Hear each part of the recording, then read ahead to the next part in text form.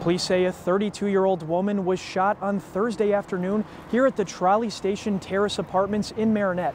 The victim later died after she was transported to a local hospital.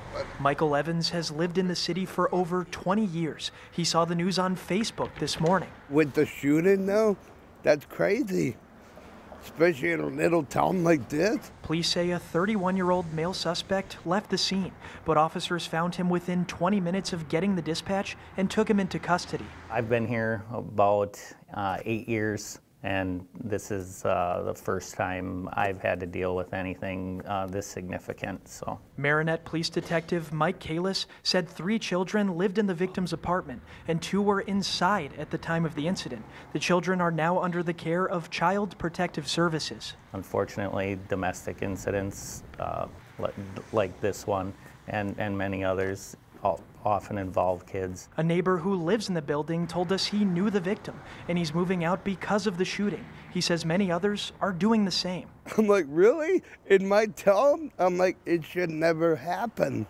Names haven't been released and formal charges haven't been filed. In Marinette, Ben Boken, NBC 26.